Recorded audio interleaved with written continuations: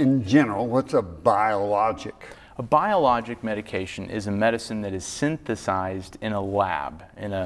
Usually these are antibodies, or what they call monoclonal antibodies. Monoclonal antibodies. Monoclonal antibodies, and they're usually engineered so that it can block a particular signal that is dysregulated in Crohn's and ulcerative colitis. So somewhere along the way, your signaling gets dysregulated, and these monoclonal antibodies attack and prevent that dysregulation.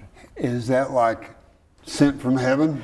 It was in the late 90s when these came down. Originally, these medicines were used for rheumatoid arthritis, so our rheumatology colleagues were very nice to let us borrow these. Some very good, smart doctors who practiced gastroenterology in the Netherlands decided to use them for their patients with Crohn's and ulcerative colitis.